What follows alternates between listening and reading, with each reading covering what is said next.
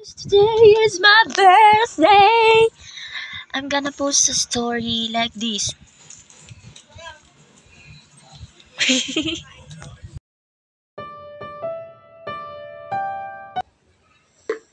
I'm posting online and I want to invite all my friends out there.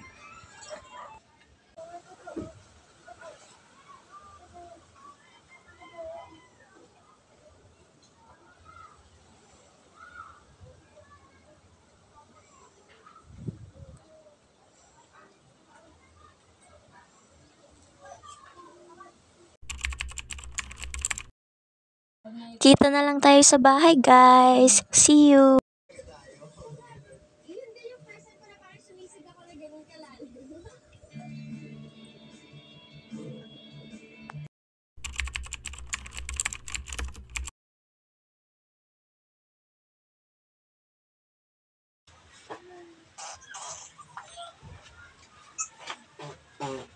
Happy birthday, ate.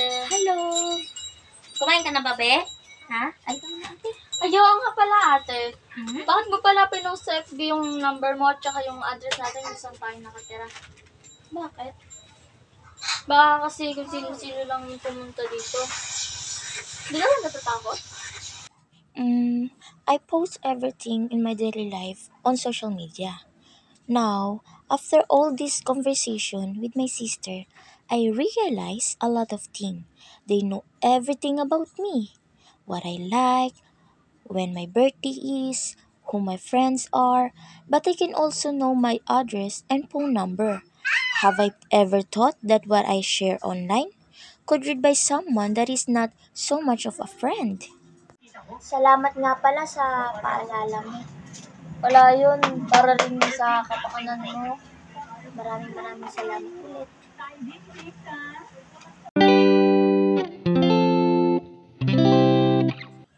Remember, pictures and information that you post or send can be easily shared by others, so they could remain online for a very long time. Be careful when posting.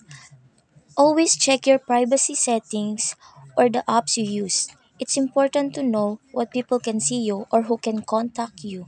When signing into website or social media, ask an adult for help and advice and choose a difficult password and share it only with your parents. Take great care with everything share online.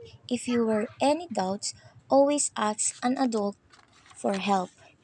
And don't share phone numbers, addresses, or personal details. This information could be misused by others. Thank you.